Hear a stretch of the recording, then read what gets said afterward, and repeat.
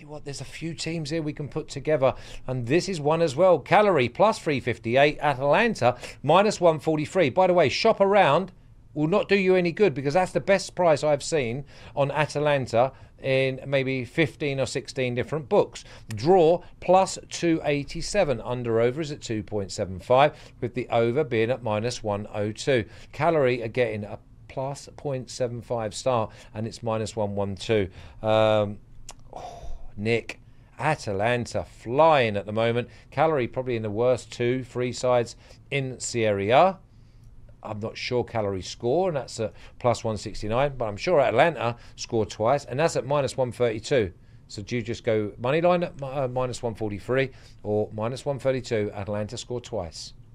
Yeah, you know me, I kind of like to keep the prices a little lower, so money line's fine. I'm personally going to go with the 3/4 goal line. I know one goal would only pay half, but the price is pretty attractive. Listen, Atalanta, a very impressive 3-0 win at Napoli last weekend. And this is a big game. If you want to be a Champions League side in any league, you got to win these type of matches. And we're looking at Atalanta. They said 7 points back of Bologna. They have the game in hand. So essentially you win this. You're 4 points back. They could get that even closer. This is their chance. They cannot let this type of match slip up. And they know that, and I think that this is going to be a really focused effort on their part. A win's a win, no matter how they get it. It might might be very tough, maybe very gritty.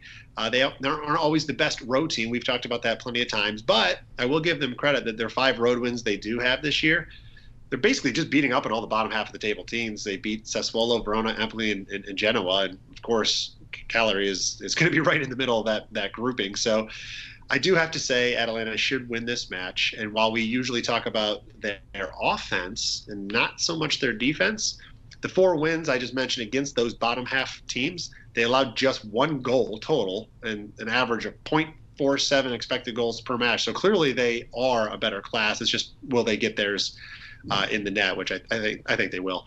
They had that really brutal stretch, I guess, over the last month where they played each of the top 4 teams in succession. But aside from that, their other 7 matches around that, they've won them all, scored 22 goals. So again, just against the top level teams in here, maybe they're going to struggle a little bit, but against everybody else, they've proven they can get the job done. So I like Atalanta to come in here on the road. Don't necessarily think it's going to be super easy for them, but because of how important this match is, I think they're going to dig their heels in, they're going to find a way, and they're going to get this win. Yeah, it's a straightforward, if they score twice, they win the game. At minus 132, although you always want to keep Atalanta on the on your side, Mina, at minus 143. They are getting so much better. And going to Napoli last week and winning in the manner that they won, for me, they are a top 4 side. They should be a top 4 side because they've really been really fun to watch, in all honesty, especially when you have like Scamacca back at his best and really pushing and pressing and trying to win back. There was just a different level of determination when compared to Napoli. Napoli just looked so bland by comparison to this Atalanta side that was so ferocious. And they've got so many options up front. Obviously, Lookman's always there, who can always make the difference. Di Ketelaere has been injured, so it's about whether or not he'll be back for this matchup as well. Cagliari is always a difficult team to play against. Obviously, we know that it's a Claudio Ranieri side, but they haven't had such a bad time of it recently. 2 wins in their last 4. They've got players like Luvumbo who can make the difference. And you know what? Italy was really going crazy in the sense that they've been talking about, why it was so impressive that Atalanta destroyed Napoli. And it was like, well, this isn't a team that's very good away from home. And Nick just mentioned that as well. We have this understanding that that Atalanta, who have only gotten 19 points in their last 15 matches away from home, it's just not a great team, right? Like, that's what we think, because at home, they're so brilliant. But actually, they have the same amount of points as Bologna, yet we think of Bologna as being much better away from home.